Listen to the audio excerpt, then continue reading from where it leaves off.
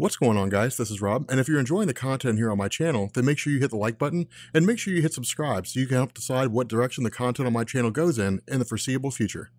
Okay, so what I want to do here is I want to cover, I haven't done that intro for a while, so what I want to do here is I want to cover Superman Red Sun. But the cool thing about this is that as it was originally released, it was done in 3 volumes. It was like Red Sun Rising, and then Red Sun Ascendant, and then I think Dawn of the Red Sun or something like that, I can't remember. But nonetheless, we're actually going to cover the 3 volumes, and we're going to do it in 3 separate videos. So Superman Red Sun was written by Mark Millar, and it was designed to turn the concept of Superman on his head. And it was really cool because it had never really been done in this way before. There have been stories where Superman was Russian, but it was never really expressed or never really thought out to its fullest extent in a huge 3-part series. Instead, it was usually like an old school story where it was like, you know, a standard 20-page comic and the day was saved at the end and that kind of thing, or it just turned out that Superman was captured by the Russians and tricked into being a Russian or something along those lines. But it was never like this full, you know, what would happen if Superman landed in Russia and how would the whole superhero landscape of the world look like if Superman was Russian? You know, what would Russian Batman and, you know, all these different characters be like? The fact remains here that the cool thing about this, what Mark Millar does is he delves into a lot of history. Now, the way the story opens up is it really deals with a lot of people panicking and a lot of people freaking out. And in fact, President Eisenhower actually addresses the nation directly. And what he basically says is that there's a new age dawning. There's a new era coming about where the entire conflict between Russia and the United States is changing, and the Cold War is going on a collision course that will result in the destruction of one of their 2 nations. And in a lot of ways it does. But to sidetrack here for a second, for those of you guys who are not really familiar with US history, Russian history, world history, the Cold War was this war between the United States and Russia that lasted decades. But the difference, and the reason why it's called the Cold War, is because the United States and Russia never officially went to war. Instead, we really just had what were considered to be proxy conflicts. Now, the reason why the United States and Russia never went to war is because both countries were amping up their nuclear weapons program. And that's why it was such a huge deal back then, because if the US and Russia had gone to war, it would not have been a war of artillery. We wouldn't have invaded Russia. Russia wouldn't have invaded us. It would have just been MAD, mutually assured destruction, meaning both countries would have just launched nuclear weapons and destroyed each other. And so that's why the Cold War was such a huge deal. But when it came to the start of the Cold War, this was rooted in World War II. Of course, World War II changed the boundaries of a lot of countries. It allowed the formation of Yugoslavia, different things like that. But World War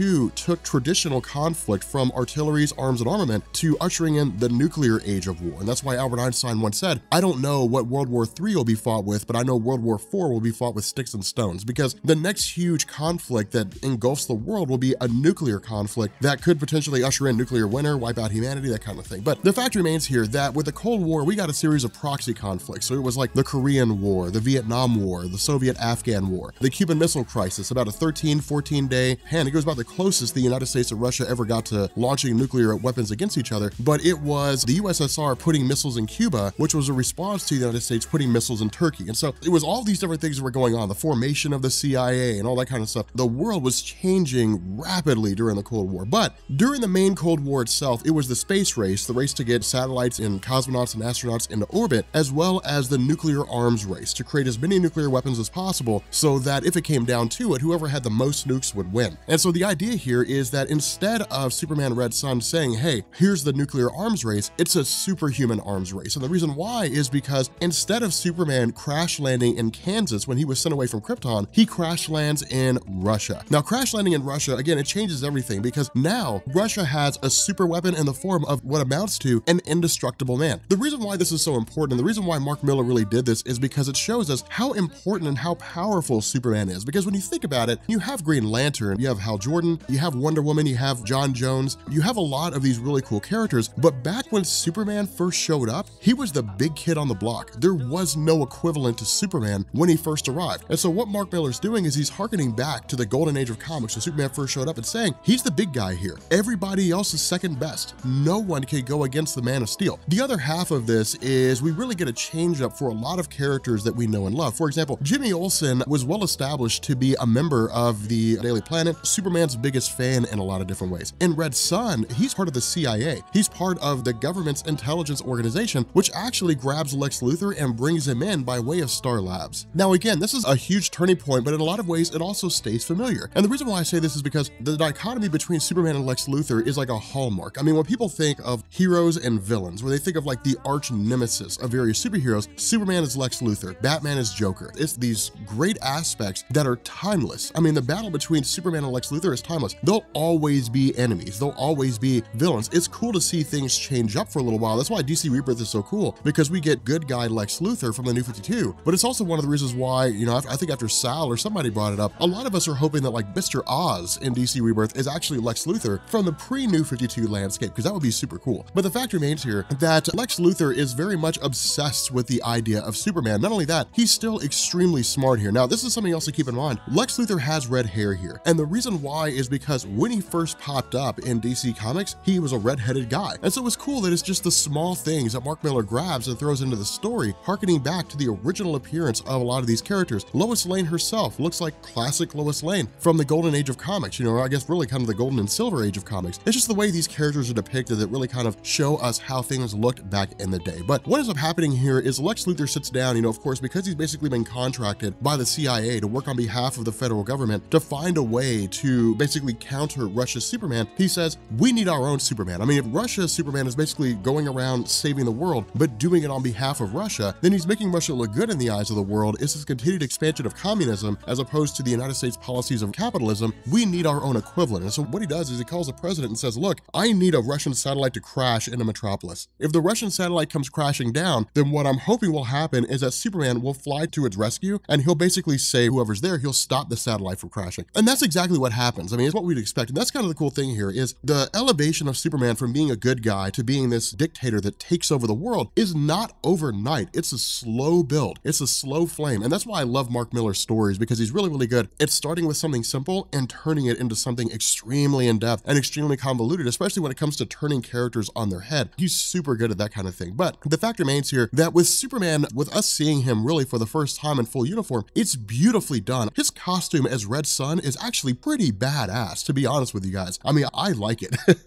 I really love the way that it looks, but it's still classic Superman in terms of how he acts. He hands a balloon to a little kid. He's saving the day, saving the iconic, you know, Daily Planet logo that comes crashing down from the building. But what we also get is this first encounter between Superman and Lois Lane. Now, again, Lois is the first lady of comics in my mind. It'll always be that way. She's the first lady of comics, the quintessential damsel in distress. She has no superpowers to speak of, but she's one of the most important characters in the history of comic books because she is what DC used to ground Superman. If it wasn't for her, he would just be an alien guy from another planet who looks human and has incredible powers. But falling in love with a vulnerable human who could be killed by any number of means, a bullet, a car that hits her too fast, falling from a building, she could die of a stroke. There's a lot of things that could kill Lois Lane. And so we have this, you know, vulnerable human being that could die any number of ways, who is the heart of this virtually indestructible man. It creates this incredible dichotomy, this beautiful dichotomy. But we don't really get a tried and true Superman-Lois Lane relationship here. Instead, Mark Millar just kind of teases with us. He's like, hey guys, wouldn't it be awesome if they got together? Well, they're not.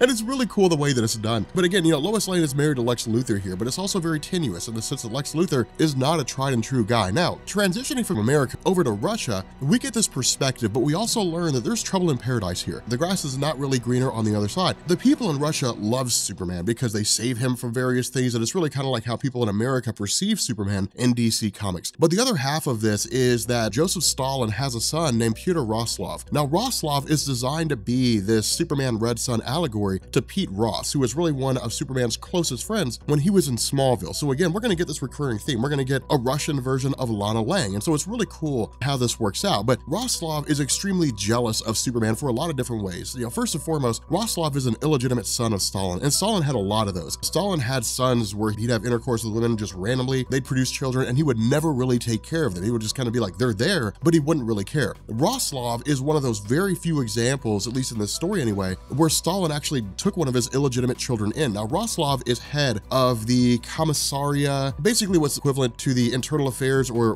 really the secret police. So he's just kind of like the captain of the police in Soviet Russia. But the idea here is that in the eyes of Roslov, even if he is an illegitimate son, he's the biological son of Joseph Stalin. And so because of that, when Superman appeared on Earth, when he was basically taken in by Joseph Stalin, and Stalin started doting over him and treating him like his real son, it created a lot of animosity between Roslov and Superman. in the sense that Roslov absolutely hates him. Now, this will start to change a little bit, but then Roslov's life is going to go to absolute hell here in a little while. But the fact remains that we actually end up transitioning to this great big huge grandiose party that's being thrown between Joseph Stalin and really, you know, Hippolyta from Themyscira or of the Amazons. Now, this is something else that I wanted to address here. When it came to the idea of communism in Russia, one of the crazy things here is that there's a lot of debates that go on right now between, like, you know, communism and capitalism. People say, well, communism never works. Look at Russia. Well, Russia is not real communism. Russia had what was called vanguard communism. And what I mean here is during World War I, you had Leon Trotsky, you had Vladimir Lenin, you had a handful of guys who came in, they ushered in the Bolshevik Revolution where they cast out Nicholas the Tsar and his family, executed them all, including Anastasia, and basically just implemented their own brand of communism. The difference with this is that unlike Karl Marx's view of communism, where everybody adheres to the betterment of the state itself, and there are no people who are running the show, under Leon Trotsky, under Vladimir Lenin, under, you know, when Stalin took over and, you know, Lenin and Trotsky were effectively removed from the picture, we had this introduction of vanguard communism in the sense that you basically had like an inner party, you had a ruling party. And much like Nicholas the Tsar, they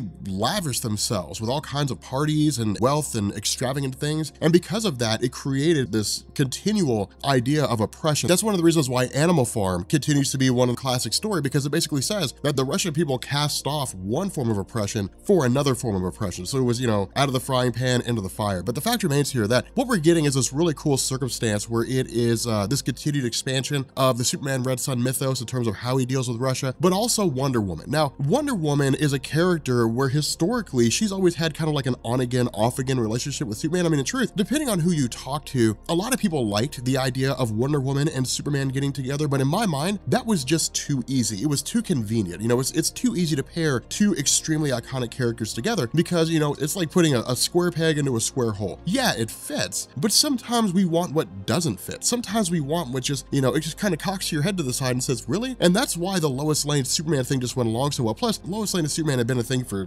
decades and decades and decades. Wonder Woman just didn't really seem to fit in there. But the idea here is that she's very enamored with Superman because she sees him in a lot of ways like herself. Wonder Woman is very strong. She's very powerful. She's very empowered. Superman is much the same way. Because of this, there's a lot of talk here that the two of them will basically have a coupling. They'll start a family and they'll basically kind of create this allegiance, so to speak, between the Amazons and Russia. Now, this is a big deal because what we're talking about here is a huge expansion of Russia's influence into other parts of the world, especially when we consider the fact that Themyscira in a lot of ways wanted to remain isolated. The fact that they're reaching out here and saying, hey, let's join the Russians shows that as an isolated country whose allegiance could go either way to the United States or to Russia, they're basically saying Russia's winning the race here. Now, this is where we start to get into the idea that there are consequences for everything, especially when it comes to the introduction of Batman. We won't see him until the next video, but the idea here is that Roslov had basically been missing from the party and Superman went to go find him. And when he found him, Roslov was just taking his irritation, taking his anger out, you know, with target practice. But the two of them have this sort of discussion where Roslov says, look, I hate you. You took my father's attention away from me and it was brought to you. And because of that, I will never be the son that he wants. You are the iconic son that he wants. And of course he says, you know, you're not even really human. I don't understand why you're here. And it's really just kind of an airing of grievances. The fact that he says that he hates him. Now, what Roslov also does is he talks to Superman about the assassination of a couple parents. And what he says is that these parents are basically printing anti-Superman leaflets. Now, of course, because Superman is a representative of the communist state, the secret police are harsh and they bring down wrath on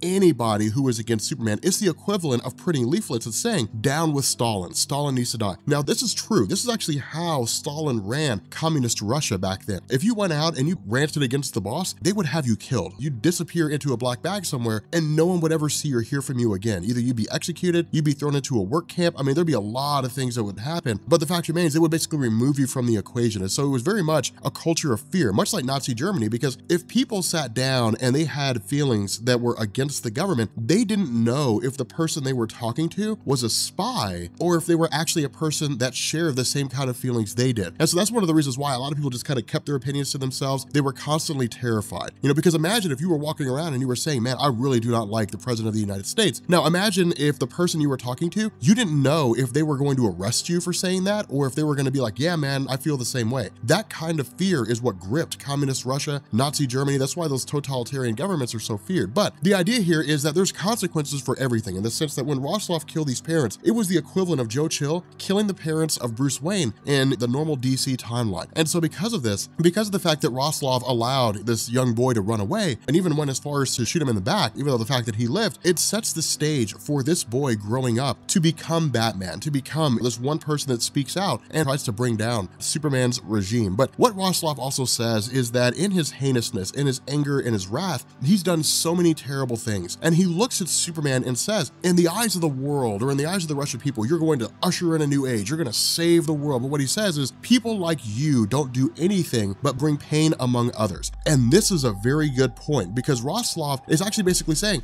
with absolute power comes absolute corruption. A time will come when you're going to be forced with a choice. You're going to come to a fork in the road. You're going to be at a precipice, and you're going to have to make the choice between implementing something that basically forces totalitarianism, continues Joseph Stalin's views, or you're going to deviate and you're going to go the other way, and you're going to create a culture of freedom. But regardless of which choice you make, one leads to absolute destruction of virtually everything, of all free will, free ideas. The other one will lead to the destruction of humanity, because people will use that freedom to inevitably destroy themselves. And so he says, look, you're setting the world on a collision course. You're going to bring things crashing down around us. Now from here, we basically pick up with Joseph Stalin dying of cyanide poisoning. Now, the fact that Joseph Stalin is dying makes things even more terrifying for the United States. And the reason for this is because whether people are overtly saying it or they're whispering it in corners, most everybody has their eyes on Superman to be the successor. People are saying, look, we have this guy that literally saves people. I mean, it's not some leadership role. It's not he's saving people by being a moral leader. He's literally saving people by keeping buildings from exploding, by pulling people out of harm's way, being almost anywhere in the blink of an eye. He is a physical savior. At the same time, Lex Luthor had been continuing to work on basically cloning Superman. And so what we get is essentially this bizarro kind of Superman. And here's the funny thing. It's interesting when you think about bizarro Superman coming from the US, because Superman is a homegrown character. He was created in Cleveland, Ohio. And so he is very much an American-made superhero. He's representative of humanity, which is why he's so popular, is because yes, he was made in America, but he's a reflection of what all people can aspire to be. So he's as much a reflection of the French and Russian and Canadian and German people as he is the United States, because with the exception of borders, most people think the same way and view the same things, value the same kind of things. But the idea here is that when we think of somebody creating a bizarro version of Superman, we don't think of the United States doing it, we think of somebody else doing it.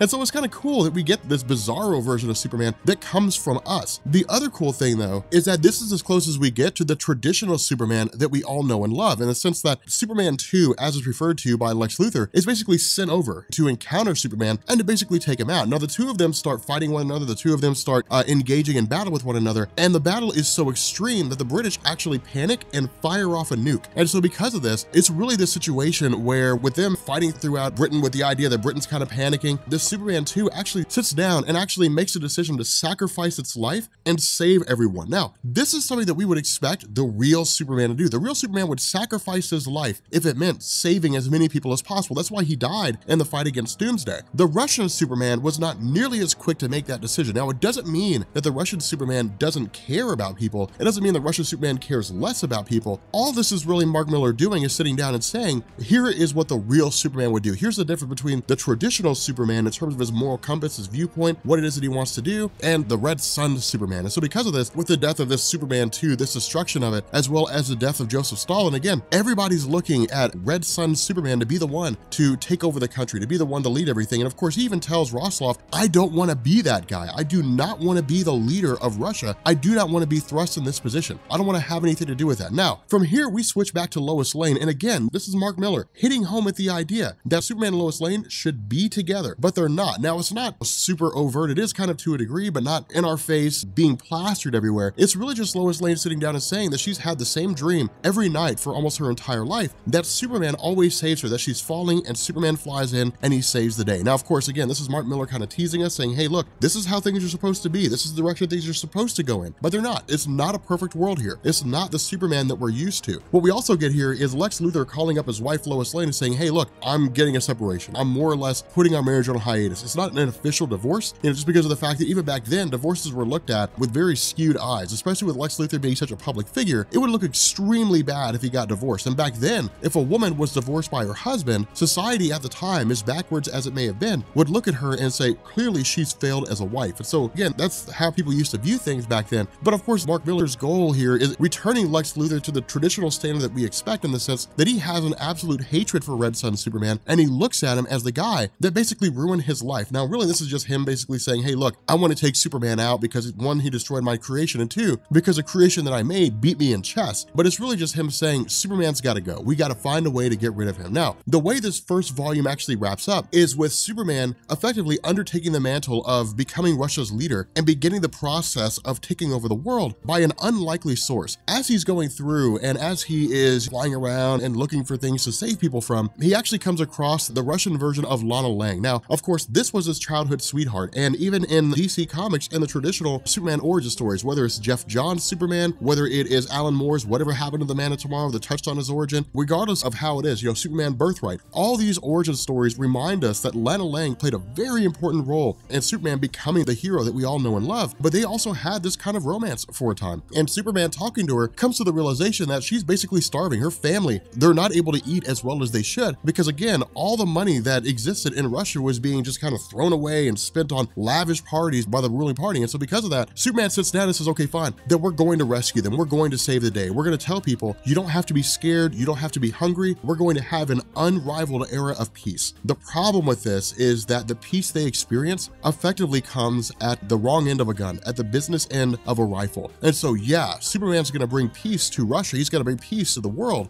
but it's going to cost everybody virtually everything that they want. It's going to cost them everything that matters. It's going to cost their free will. But if you guys are new here to Comics Explained and you guys want to see the second volume next week, make sure you guys hit the subscribe button to become part of the Rob Corps. If you guys enjoyed this, make sure you drop a like and leave a comment down below. Let me know what you guys think, because I'm curious, what version of Superman do you think is better? Do you think it's better to have a Superman that actually takes over the world? Like in terms of storytelling, I mean, do you think a story where Superman takes over the world is better than a story where Superman saves the world? Because I'm kind of curious. I personally like dark versions of Superman. I like it where Superman's just like an evil guy, because we're so used to him being a good guy, but I like evil Superman. I think it kind of works well. But in any event, we're going to go ahead and bring this video to an end, and yeah, I will catch you all later.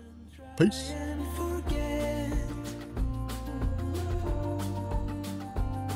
This is not another tragic love saga.